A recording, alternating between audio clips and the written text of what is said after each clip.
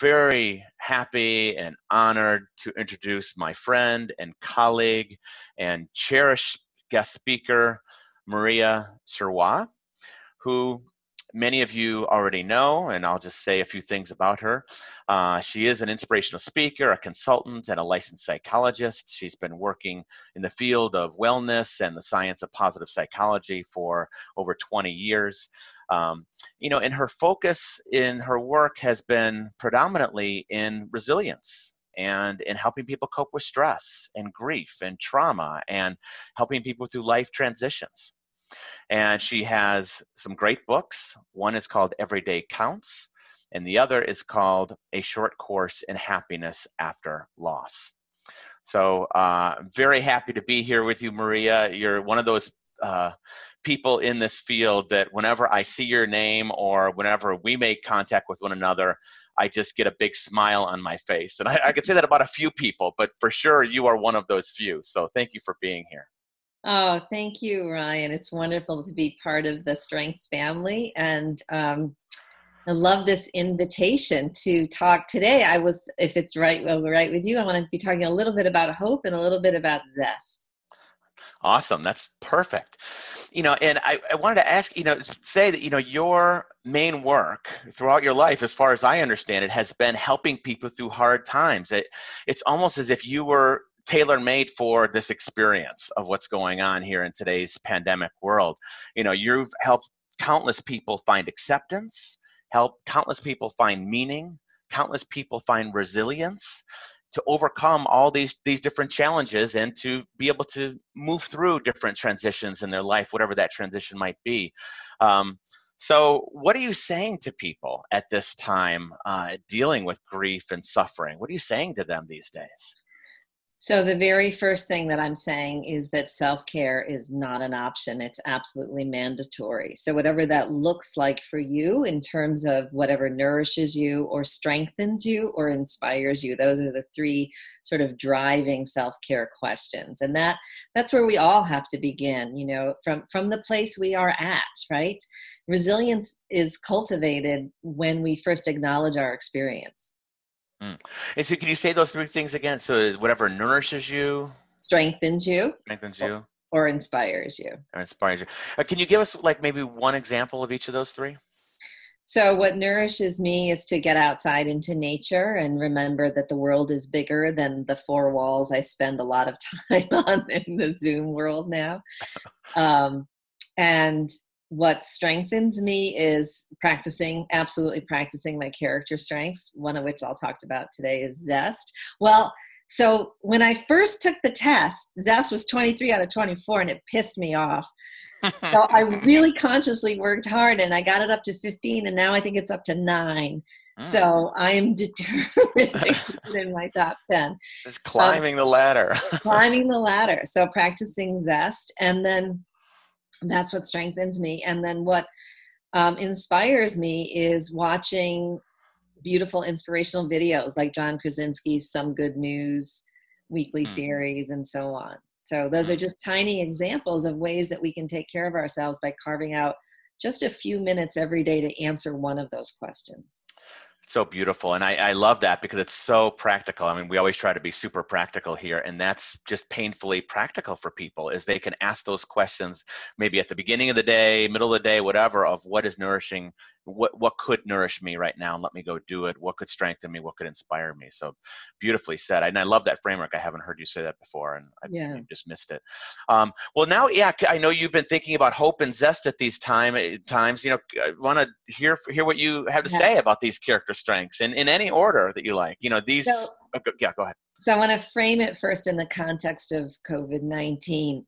And to do so, I want to use a model from Dr. Joan Borisenko, who's a world thought leader in the field of mind-body medicine. And she has this beautiful image of the journey of transformation as the image of a smile.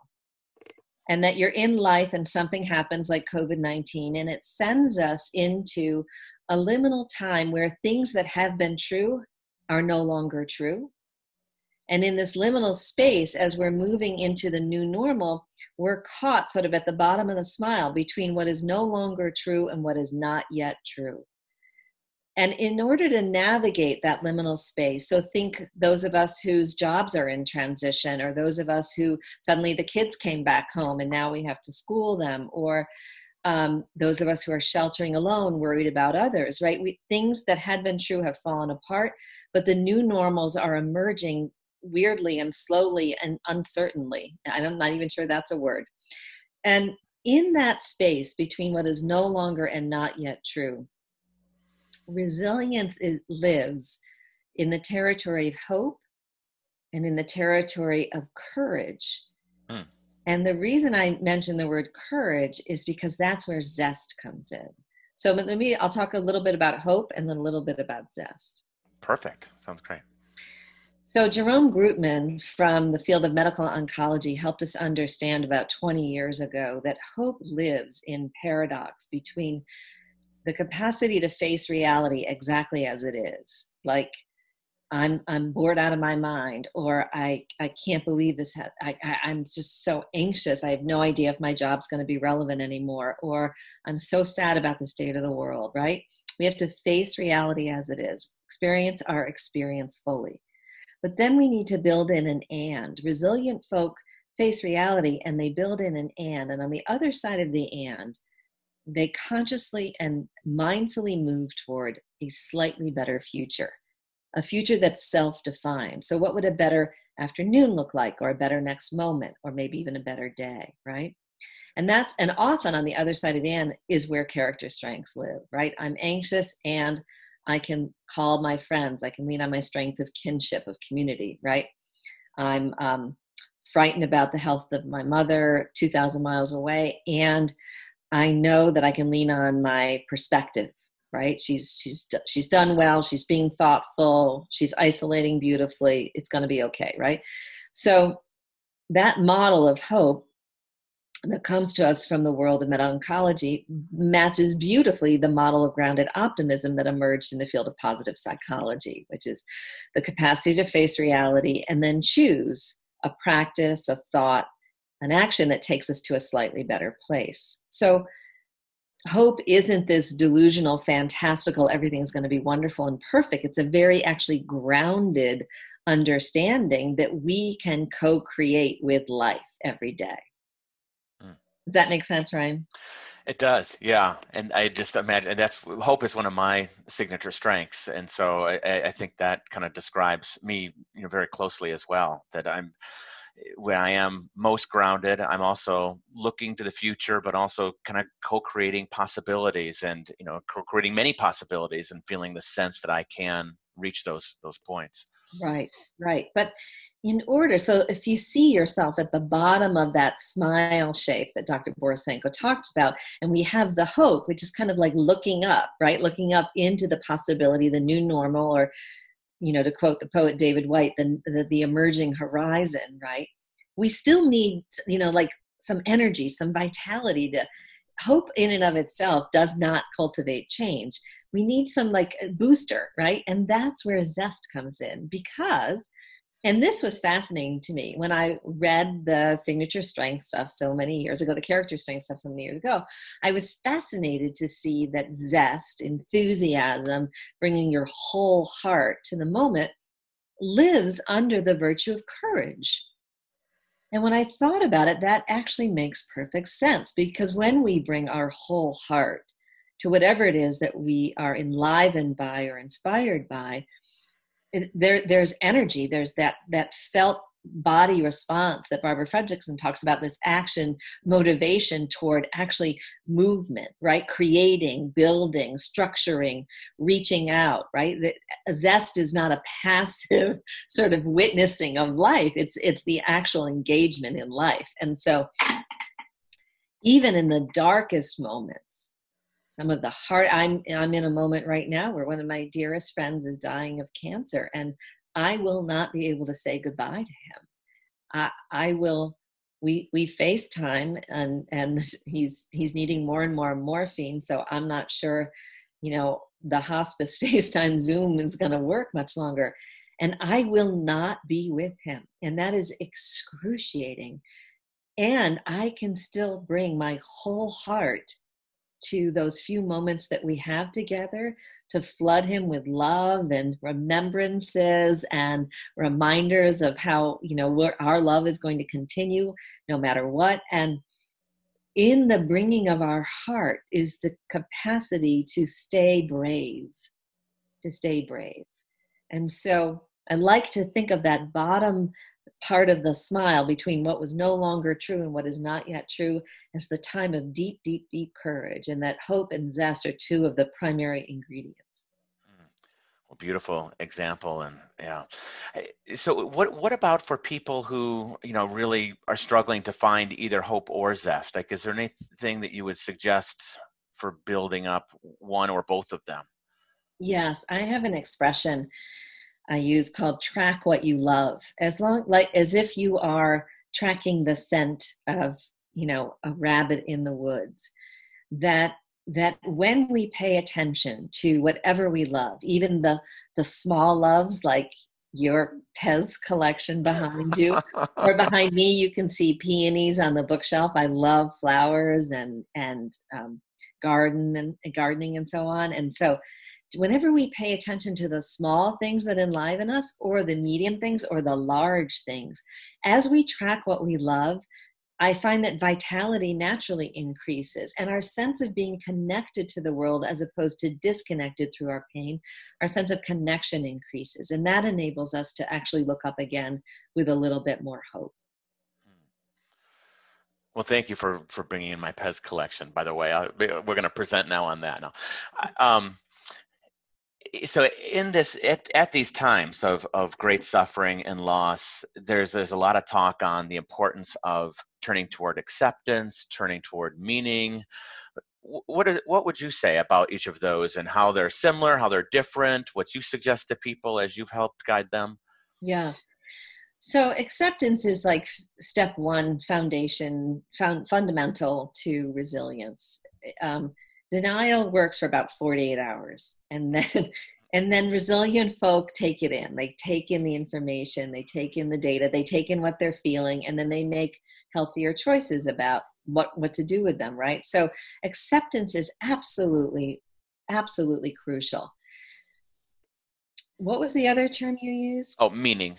Finding meaning in the truth. Yeah. So here's the thing about meaning, and so forgive me, because I really do, I come from the death and dying world, from pediatric oncology. And so my understanding and appreciation of meaning really has emerged more from the witnessing of the harshest moments in life as opposed to ordinary moments. So I just want to acknowledge that as a kind of foundation of my approach.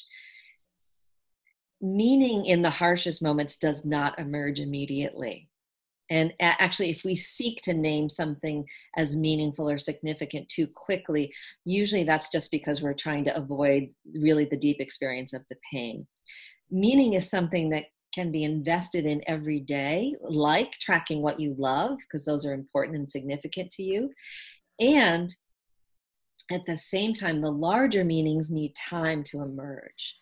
So after the loss of my brother, that sense of meaning of having integrated his death took about 2 to 3 years. So I do want to give people permission to know that they may not know the meaning of this time fully, COVID-19, for some months to come. Having said that, we can invest in the small meanings like the Pez collection or the flowers every day.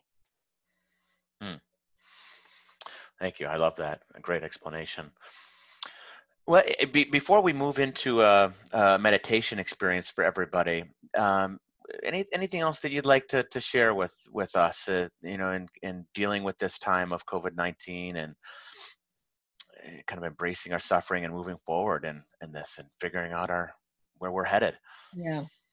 If you think of zest, not in terms of necessarily jubilation, but more right now in terms of keep bringing your whole heart to the moment, I'm finding that even at work or with people, with these blurred work-home boundaries, the thought of actually mindfully choosing to bring my heart just for 5 minutes to the day, like that I'll bring my heart fully present to the moments when I wake my children up, That's all I'm asking of myself. Just 5 minutes of wholeheartedness, or 5 minutes of wholeheartedness, launching a conversation with a colleague. That it marks the day as non-ordinary. That it actually, it creates a kind of shimmer or ignition to the day that is sustaining, not only physically within us, but in the sense of how we've experienced the day. And this mitigates against this COVID fatigue that we're all experiencing of, oh my God, what difference does it make if it's Wednesday or Thursday or Friday? It's like the same thing all over, right? And so it's a way in which we authentically step into the moment and shape it. So Zest is not only a driver for courage, it's a driver for that personal leadership that we're all looking for in terms of building resilient capacity. Mm. When I love that too, because if we can do those 5-minute experiences for ourselves in a particular day, that it's creating something sacred for ourselves. And I agree with you, that sense of specialness, sacredness really can be long lasting and push us through each particular day. And yeah, and so would you say the same thing in terms of as people start to get concerned with kind of the long ball with COVID-19? I know some people are getting back to work and they're not looking at the long ball, and others are thinking this is going to go on forever in some way. There's going to be second waves and third waves. And, would you recommend that moment to moment experience that you just noted, or would you suggest other things? Years ago when I started working at one of the hospitals in Boston, the chief of medicine in pediatric oncology saw me standing in the hall just beside myself with grief one day. And he gave me some of the wisest advice. He said, in the worst moments, the game is step by step, moment by moment, and breath by breath. And I think right now we are in a grand experiment. Some of the states are opening up, some of the golf courses are opening up, some aren't at all. Germany is sending certain age group students back to school. Denmark is sending a different age group students back to school. Wuhan is, it's a grand experiment to see what happens. And we don't know. But what we do know is that we have control over the one thing humanity has always had control over once we became conscious, which is how we show up. Mm. And so to really just stay focused there, we've got control over the one thing we must have control over, which is who we are and how we respond and what we choose to bring to the day. Thank you. Would you mind leading us in meditation, a few minutes or so? Not at all. And I would love to just bring us into a form of meditation that is called metta, which is loving kindness. And this is the reason I like this is because it's an opportunity to increase your enthusiasm, your zest, about 3%. So if you feel comfortable, I'm going to invite you to place your hand or hands on your heart. And metta is a call and response. So I'm going to repeat a phrase. We're going to begin with the I, and then we're going to move to the you, and then to the we. And just invite you to repeat after me. And with each phrase, just a tiny bit more enthusiasm, a tiny bit more of your heart involved. So we'll begin with the self first. May I be happy. May I be healthy. May I be healthy. May I ride the wave of my life. May I ride the wave of my life. May I find peace no matter what.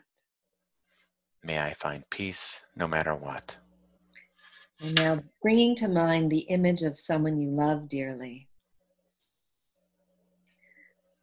5% more enthusiasm. May you be happy. May you be happy. May you be healthy. May you be healthy. May you ride the wave of your life. May you ride the wave of your life.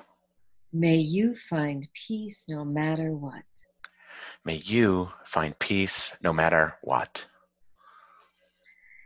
And now bringing to mind the entire world, all the sentient beings, those you love you just haven't met yet, the plant kingdom, the animal kingdom, the kingdoms of the skies.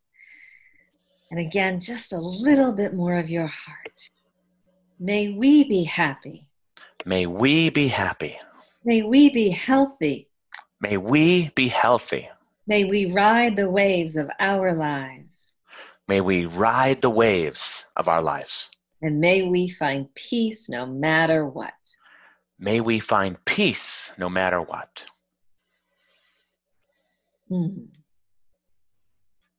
Thank you all.